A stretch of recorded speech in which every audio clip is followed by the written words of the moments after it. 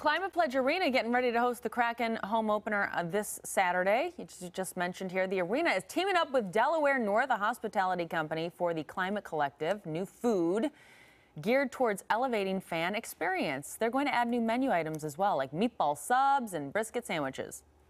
I think because our guests and our fans deserve better.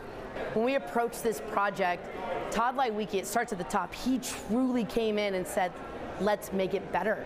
And so everything he did by hiring this team, we all came in with a bigger purpose, bigger than just profit, bigger than just plug and play. It was really reinventing exactly what the arena experience is, and I'm really honored and humbled to be a part of it. The new menu will also feature a peanut butter and jelly corn dog. I'll take two.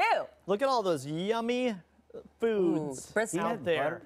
It's the brisket for me. Bill's not sold on the peanut butter and jelly corn dog, I can tell, but I bet you that it's fantastic. You have a little bit of savory, a little bit of sweet.